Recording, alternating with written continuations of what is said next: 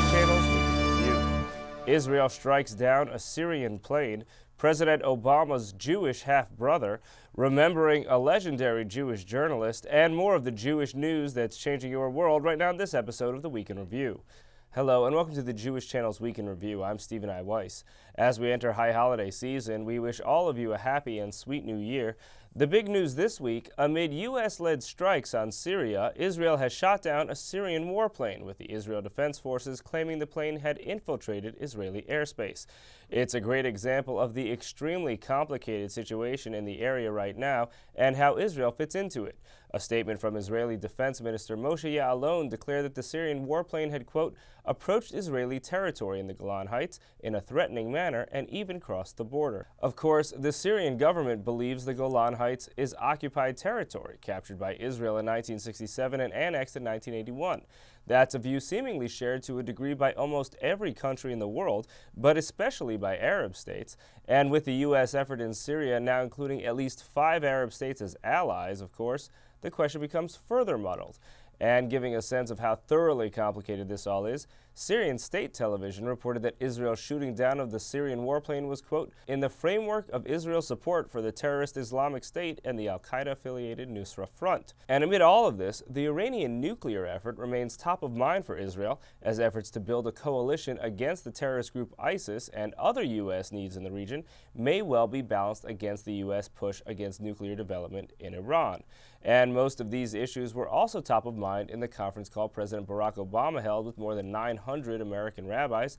The Middle East was a dominant topic on the call, according to the JTA. But someone who says he has a distinct view into the mind of the president is his half-brother, a half-brother who's also Jewish and talked with Meredith Ganzman. What does the President of the United States have in common with this Jewish artist? They're brothers. President Barack Obama and Mark Obama DeSanjo share a father.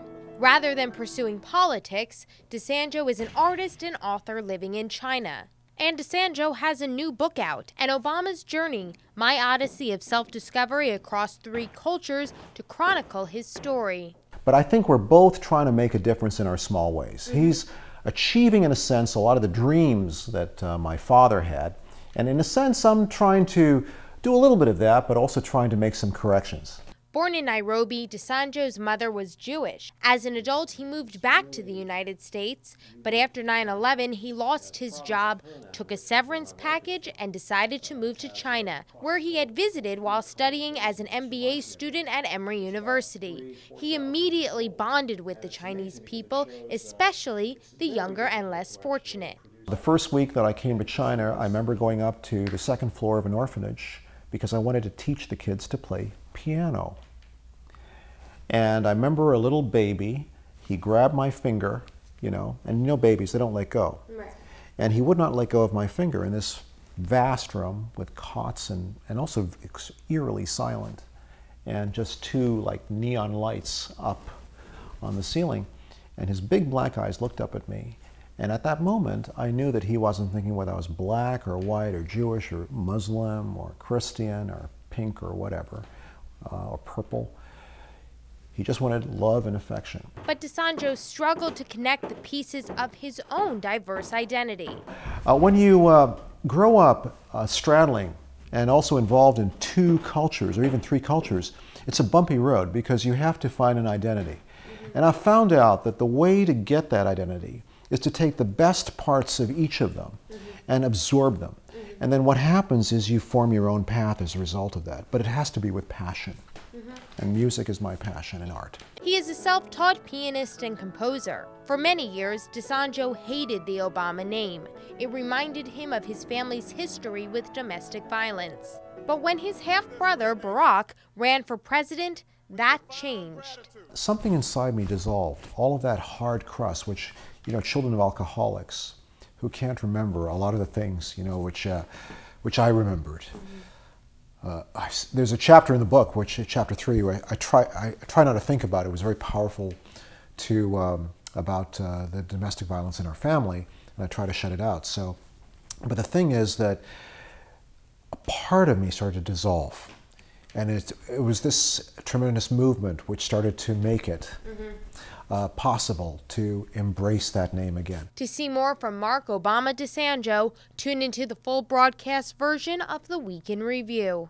Thank you, Meredith. Longtime columnist for the Jewish newspaper Forward, Leonard Fein, recently passed away. A memorial service was held for Fein by the Forward, a business partner of the Jewish Channel, and Christian Niedan was there. A prolific literary Jewish life was celebrated last week at Manhattan's B'nai Jeshurun Synagogue as friends and family of the late author, Leonard Fein, gathered to recount and sing his praises, a month after his death at age 80, marking the end of the traditional mourning period known as the Shloshim. Fein was better known as Label to his friends, including those at the Jewish Daily Forward, where he was a longtime columnist. B'nai Jeshurun Rabbi Rolando Madelon opened the night with his own thoughts about Fein, including his approach to giving advice to rabbis. He was very generous with his advice, sometimes unsolicited, but most of the time solicited. And I'm really grateful for having given me personally so much and having inspired all of us and a whole movement of us who I think have looked up to him for so many years. That following read Fein's work in publications like Moment magazine, which he founded with Elie Wiesel, and even his secular thoughts made an impression on religious leaders of American Jewry, like former president of the Union for Reform Judaism, Rabbi Eric Yaffe. Label Fein was not a rabbi, or even someone who believed in God, but he was my Rebbe, and the Rebbe to my generation. So how to pay tribute to someone whose thoughts were held in such high esteem? Forward publisher and CEO Sam Norwich said an event that focused on spoken words rather than written ones was the best approach. It occurred to me that a shloshim for Label could do worse than to consist of responsive readings from some of his columns of the last 24 years. Instead, his friends will speak and sing in their own words, in their own voices, of our teacher, our Maggid, our friend. One of those singing was Forward editor-at-large J.J. Goldberg, who mixed in a few songs in English and Hebrew on his acoustic guitar with anecdotes about Fein, including his thoughts on Zionism in the latter decades of his life. I guess it was the 80s, and I was asked to put together a volume, a history of the labor Zionist youth movement in America. And I called Label because he'd been there through all of the generations and he had fabulous memories of the founding of the state. At the time in the 80s, he was uncomfortable, identifying himself as a labor Zionist, or as a Zionist, I think, in the sense that he hadn't made Aliyah. And he was still dealing with that, I guess. Later on, I guess you could say he became a label Zionist. To hear more from Leonard Label Fein's friends about his life, please tune in to the full broadcast edition of the Week in Review. Thank you, Christian. Finally, this week on Up Close, how economics and finance affect our lives and our country, and how to get more people talking about these numbers. If most of us were asked about the major financial scandals of recent years, we'd point to those that led to the economic downturn of 2008 to 2009. But there's been a boatload of scandal since then, as discussed by Bob Ivry, editor at Bloomberg News, in his book, The 7 Sins of Wall Street. But many times the discussion of economic and financial problems leads people's eyes to glaze over, thinking they can't understand the numbers in play. But Oakland University professor Barbara Oakley thinks we can learn to do so pretty easily and explains how in her book, A Mind for Numbers, How to Excel at Math and Science. And then finally, an interview from some time ago that sheds light on these matters. I go back and forth with Andrew Schiff, a member of a family that has gone to extreme measures to protest the economic structure here in America. He's a co-author on the re-release of a book his father wrote, How an Economy Grows and Why It Crashes. Here are some of the highlights from my interview with Andrew Schiff. You and your brother, Peter, and your father, Erwin, are pretty public figures in the larger economic debate that's going on in the country.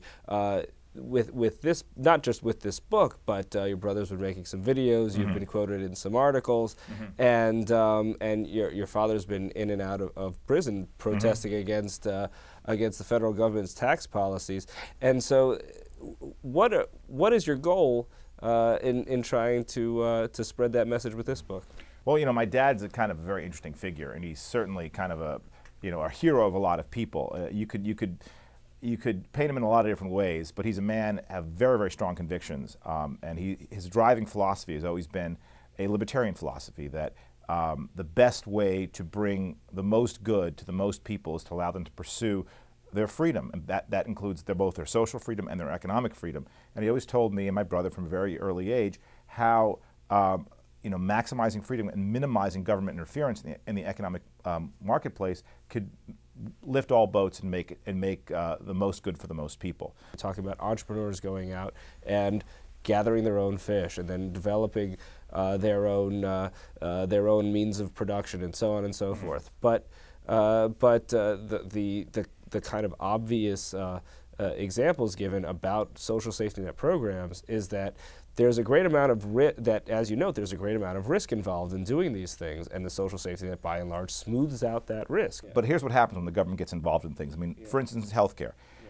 In the 1920s or 30s, we had healthcare in the system. In this country, healthcare was affordable. I mean, it wasn't as nearly as technologically advanced as it is today, but it consumed a minuscule percentage of our GDP. Healthcare could barely help you battle an infection. Well, in the 1920s or 30s it could. Certainly it could. Well, polio. You're at the average lifespan, in New York City alone in the past 10 years has improved by actually, the average lifespan of people born in 1930 and today has improved, but not by a dramatic. And if you adjust for socioeconomic conditions, it's not that dramatically different from what was in 1930. But you could go to the doctor. Doctors made house calls, and they didn't cost a lot of money. Right. FDR got a house call when he was sick as a child, and he ended up in a wheelchair. Dragging your sick kid when they're missing school into the doctor was unheard of. Doctors came to you. You go to a doctor today, you walk into their office, you see 10 people before you see the doctor. You see 1 million people filling out forms, and you don't know what he's charging. He doesn't know what he's charging. That's all because of government. But being able to provide these services and being able to provide something of value is, we're learning more and more to a significant degree, a function of what family you were born to, in what city, in what economic circumstances, with what educational opportunities. If you're trying to say that that's not fair and that it's not a question of not fair in the sense that but it's interesting to be on the one hand making a top probably 1.5–1% salary, and then on the other hand to be suggesting that the real problem in the economy is that there is too much government intervention on behalf of those who make less than 30 grand a year. Well, look, we have an economy now where you have a federal budget takes about 25% of, well, if you factor, about 25% of the economy, and about more than half of that is transfer payments. There's also at the same time there are myriads of laws that are designed to protect employees from employers in terms of how you can turn around and sue your employers. They just recently basically made internships illegal. So you can't take an unpaid internship anymore, even if you want to. And as a result, in all these things that the government has done to protect the people at the bottom end of the spectrum from the top, has ended up creating a situation where there's no economic growth. You can see the full episode of Up Close on the Jewish Channel on cable. You can also listen to the full audio of Up Close as a podcast available on iTunes or in your favorite podcast player. That's all for this week. From all of us here at the Jewish Channel, have a sweet new year and be well. The Jewish Channel is available on cable. Time Warner Cable Channel 1640, Iowa Channel 505, RCN Channel 268, Cox Cable Channel 1, Bright House Channel 330, Verizon Fios Channel 900, and on Comcast on the on-demand menu on premium channels. For more information, visit tjctv.com.